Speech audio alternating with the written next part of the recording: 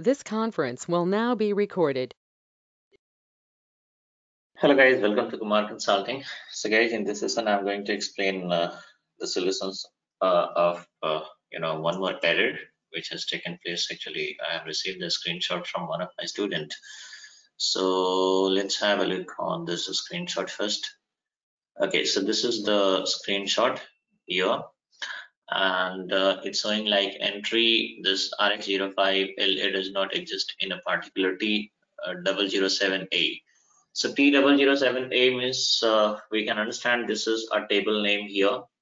Let's suppose if you don't know like which table name it is, then we can check it in SE16. You can use the transaction code SE16 or SE16 and whichever you want to use. And this is how you'll come to know this table belongs to related to what.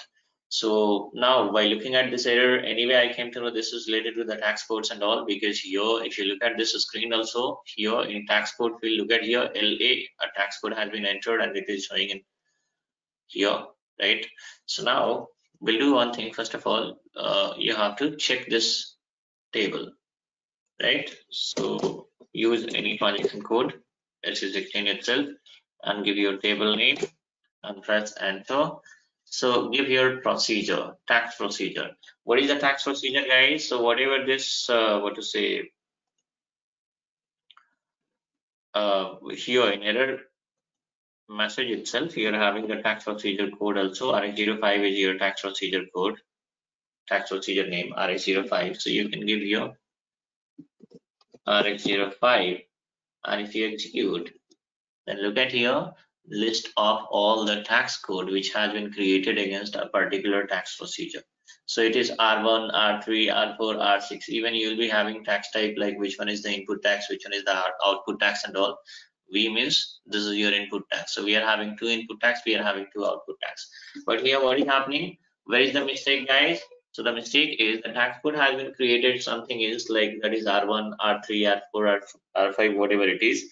But the tax code which is going to be entered is LA, which is not created, which is not set up. Because if you look at this table itself, we came to know, right, this tax code is not created. Even if you go to FTXP and here you give your country code, and if you give this tax code like LA and press enter, system is saying that this is not set up. In the sense you have to create. System is saying that look at here, LA is not defined in country IN, so you have to create a new tax code. So this is the mistake, guys. It means where is the mistake? The mistake is a wrong tax code is being selected here. So that is why this error is appearing. So what is the solution? The solution is quite simple. Instead of selecting the wrong tax code, whatever the tax code has been set up, that need to be selected while transaction posting. That's all in this session, guys.